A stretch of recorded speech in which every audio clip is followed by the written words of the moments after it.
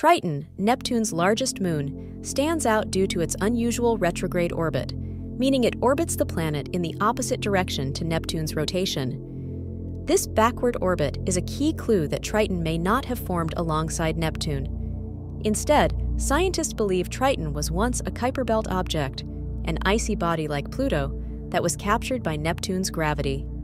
This capture likely caused dramatic gravitational disruptions, potentially leading to the destruction or ejection of Neptune's original moons.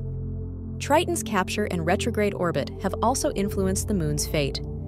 Over time, tidal forces between Neptune and Triton are slowly pulling Triton closer to Neptune, and it's predicted that millions of years from now, Triton may either break apart to form a ring system or collide with Neptune. Triton's retrograde motion and its icy volcanic landscape make it one of the most fascinating moons in our solar system.